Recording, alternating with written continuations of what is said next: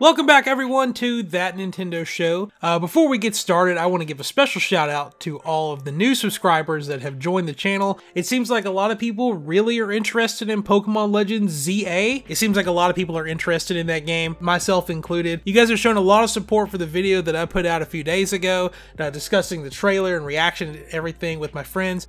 We're so heartened to see all of the people that have come out to watch that video, and it brings us a lot of joy to see that. So again, thank you for that. And also, I'm a little bit late, but happy birthday to the Nintendo Switch and Legend of Zelda Breath of the Wild, releasing on March 3rd, 2017. So the Switch has been out for 7 years now. We're now in the 8th year of Nintendo Switch, which seems like it's a very long time, but that's actually not too uncommon for consoles to be around that long. I still remember that opening moment of Link leaving the cave in Breath of the Wild, and you go out onto the plateau and you just really get to see how vast and open that world was. Whether you agree that it was the direction of Zelda games at the time or not, it was just something magical about it. And there's not very many moments in gaming that really just hit me the same way that did. So again, happy birthday Switch, probably one of my favorite game consoles of all time. If only you had gotten a Banjo-Kazooie game, you would be the best one yet. Anyways, we have a couple of topics to hit up on this week. Nothing too crazy's happened. We just came off of a Pokemon Presents and a Nintendo Direct partner showcase the past few weeks. So we're kind of in like a down period before inevitably it's going to spike back up with more Switch 2 rumors coming around and a potential actual main Direct that could be happening as early as March. But we're not going to speculate on Nintendo Direct rumors today. We'll save that for a video in the future. To get into like our main topics though, there's been a big lawsuit with Nintendo and the emulator company Yuzu that's been making the rounds on the news the past few days. If you're unfamiliar, Yuzu is an emulator platform for PC where people can, obviously emulate Nintendo Switch games and play them in higher frame rates, higher quality, everything on their computer. Which, in my opinion, is something that it's okay to an extent. I don't condone piracy or anything like that. Which is why Nintendo has brought this up in court, or is trying to bring it to court, is they were suing Yuzu because pretty much people were able to pirate over 1 million copies of The Legend of Zelda Tears of the Kingdom before the game even came out. So Nintendo is suing them, and they actually settled it outside of court, where Yuzu has agreed to pay Nintendo $2.5 million and pretty much just shut down everything that they were doing with that platform. That's pretty much like the short end of it. It goes way into more detail. I'll have a link in the description if you want to read the entire court filings and everything like that. But pretty much what really got Yuzu in trouble here was that they started a Patreon page where people could pay them money to keep working on this, which kind of brings it into like a gray area of like, okay, people are getting paid to emulate Nintendo Switch stuff and it's not Nintendo. I kind of get it, but at the same time, it's like, well, this kind of sucks. But I'm also in the camp of the Nintendo Switch is like a modern platform. It's not like emulating NES games or Super Nintendo games that are hard to find, or you'd have to pay hundreds of dollars to, buy these games off of eBay or anything like that, where otherwise you could just play them on your computer. It's a little bit different. The part of this that kind of stings though is Yuzu, or the company that owns Yuzu, also worked on Citra, which is a Nintendo 3DS emulator, and Citra is also going down because of this. And with the eShop no longer being available on 3DSs, 3DSs are not as hard to find as other platforms. They did sell a ton of 3DSs, but the cost of them is still hundreds of dollars. Like, I remember it's been about a year or two ago, I bought a 3DS XL for $200, which is pretty close to just what it cost whenever it came out. And so, the value of that is still through the roof. But it's easier to justify people who want to play 3DS games on their PC versus Switch games. So I don't condone piracy or anything like that. It's a massive gray area for most people. But Yuzu just decided that instead of even trying to fight Nintendo in court over this, that they just agreed to pay them the $2.5 million and they're just going to shut everything down.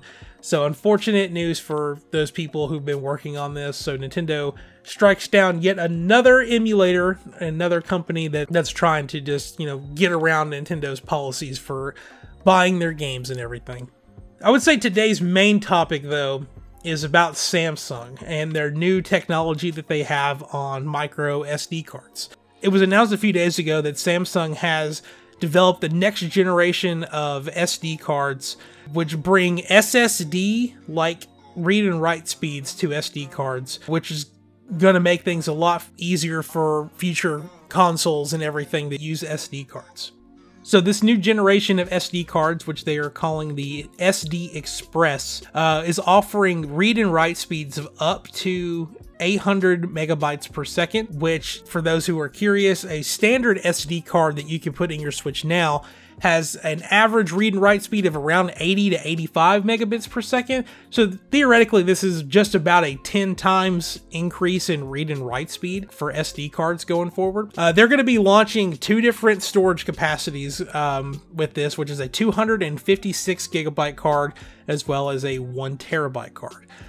There's no pricing or anything like this, but there was one interesting thing on here that kind of leads people to believe that Nintendo is somehow involved with this, which is a quote that says, "For the first time in the industry, Samsung introduced a new high-performance micro SD card based on the SD Express interface. The development was the result of a successful collaboration with a customer to create a custom product." And the only thing that's releasing soon that can take full advantage of this that we're aware of is going to be Nintendo's next generation console.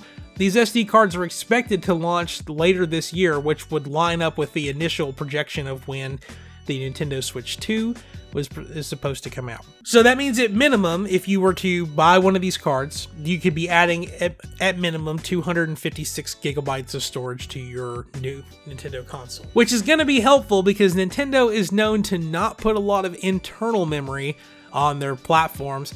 Take, for example, the Switch OLED, which is their latest bump in memory capacity, only came with 64 gigs. And I don't know about you guys, but that is enough to put like 2 or 3 games on.